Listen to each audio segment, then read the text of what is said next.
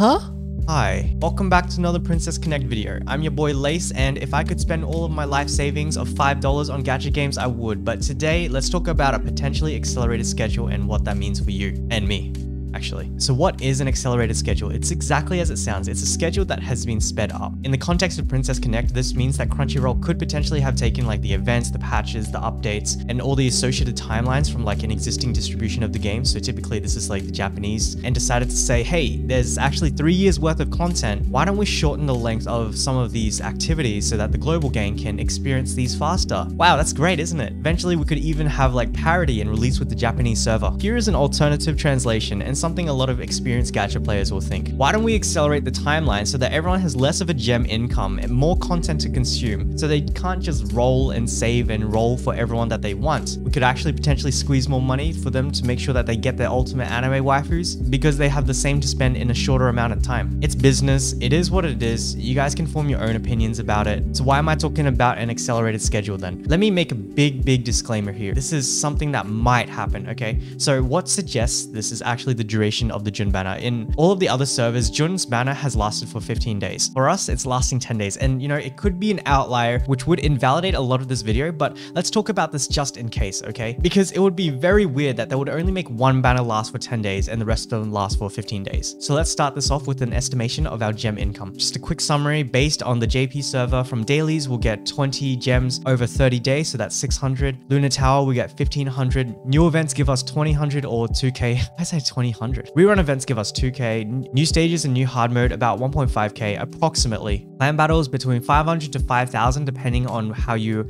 actually place for your clan's performance. Just by participating, you get 500 already. Arenas, I'm averaging at about like 40 a day. It can vary from like 10 to 300 depending on how you place by 30 days. So with an average of 40, that comes out to about like 1200 gems. So with this being said, a conservative estimate of all of these is about, you get about 9000 gems a month. And keep in mind that the majority of this content is actually not even available. So this is not even like kind of like today. If you place higher in PvP and or clan battle, then obviously you'll get more. But let's take this conservative estimate. And obviously we assume that Crunchyroll is as generous as Cygames, which is really not a fair assumption, to be honest, because most people are not as generous as Cygames. Hopefully we'll also be getting rolls every so often for events such as like anniversary and half anniversary and all of that. So the next part we need to look at is where your gems are going. There are really only two places that you could spend them, right? Refreshing and pulling. Let's assume that you refresh maybe like 3 times a day or something that's kind of negligible, and you're more focused on like pulling. Again, at this point, it's not about the calculations for the refreshes because they're only going to be a tiny fraction of what you'll be spending on pulling. The key here is that if we are actually receiving banners at a faster rate, this means that we actually have less time to save up for them. So for example, Fan Subbing has actually provided their banner list. He's got the JP dates up all of here. For example, originally from today, we had like maybe 3 months to save for Ilya, but Ilya instead came in 2 months. Then we would only have like 2 months worth of savings to actually prepare for that, right? Then after that, instead of 3 months for pre-fez, it's only 2 months again. So again, we lose out on another month's worth of gem income. Our buying power has been diminished. And over time, this is just going to stack up and it's going to get worse and worse. And again, to top it off, we don't even have like half. I don't even know if we have like 70% of these gem income sources. And this is especially going to hurt us at the start, especially when there is such cute waifus like Arisa. But also, we've got like Kyoka, we've got the Ilya, we've got the Summer Kiaru. There's so much going on, to be honest, in the first 6 months. So what exactly does this mean for us? So it just means that we got to be smarter. Today, there's not really any like immediate action that we need to do, but you kind of just need to keep watching the banners as they come out, as well as the events. Because what's equally as important is that we need to watch our gem income as well. Maybe they do fast track events. Maybe they give us something that kind of helps us like match up that gap, right? Again, I highly doubt it. I've just never seen a publisher kind of like try to make up for that gap when they accelerate a schedule. And it's for these reasons that we need the content to come ASAP. The events, the Lunar Tower, the clan battle, etc. But that's not something we can control, right? What we can control, let's go back to talking about where to put our gems, or to plan it.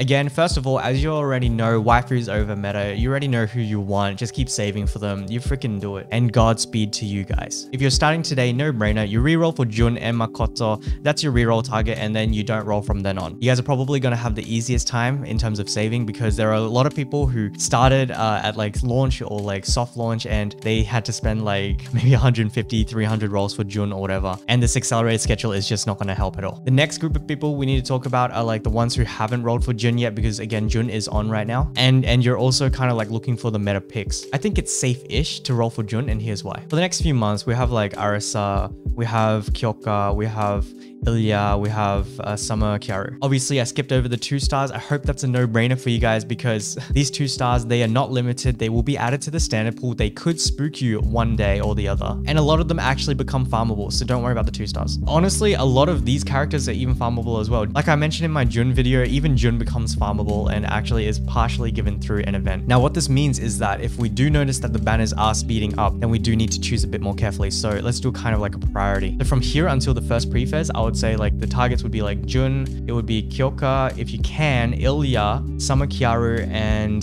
the Christina from the actual pre-phase itself. Now, if we had to start cutting down and shaving down the excess ones, first I would shave down is Kyoka. Kyoka is strong, but like she's not like everyone else dummy strong. After that, I would shave off Jun unless you're an arena player. So again, remember guys, we need to prioritize between arena and clan battle. If you're a clan battler, you prioritize Jun, you prioritize Summer Kiaru, and you prioritize Christina down here.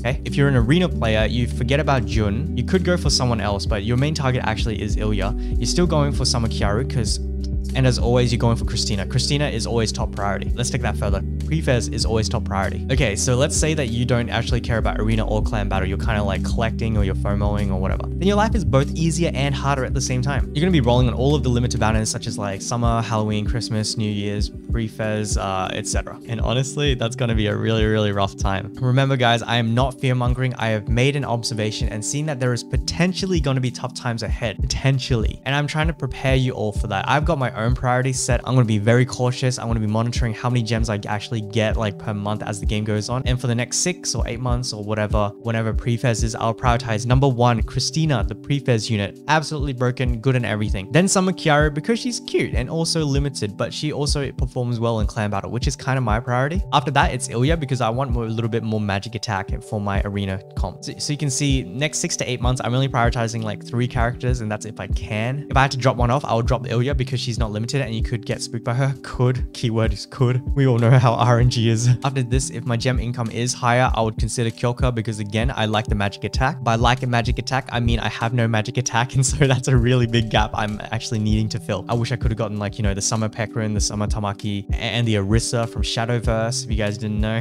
And some of the others, but this is how it is. Like, I don't know guys, like who are you going for? Let me know because I think I've got my list sorted out, but maybe you guys, some of you have like a little bit of insight, a little more insight than me. I don't always get things right, so let me know. With that being said, I think you guys get the video. Here's a quick summary. We might get an accelerated schedule. Might. The lack of content currently, especially at the start of the game, is going to really hinder our gem income, which is going to squeeze us further. And guys, that's not my PP. Prioritize who you really want. Start with the 2 to 3 units for the next 6 months up until pre-phase, and it's got to include Christina, but also think of the nice to haves in case they do be nice to us, which I still doubt, but you know, just in case. As always, waifu first, and then top priority Christina, and then for CB and for generally Summer Kiaru. Arena, Ilya, 100%. Don't be scared, just pay attention, monitor, and keep up with me. You know, I'll be keeping you guys updated. And yes, we do get content faster, but we're probably gonna get squeezed like hell. That being said, this is the end of the video. Here is the secret message of the day. Don't squeeze me, senpai. If you could drop that message down below, it would really mean a lot to me. It means that you've actually made it to the end of the video. It shows me that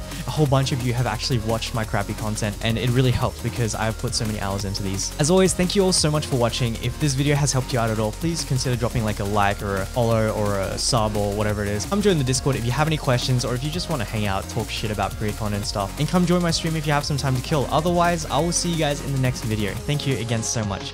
Bye-bye.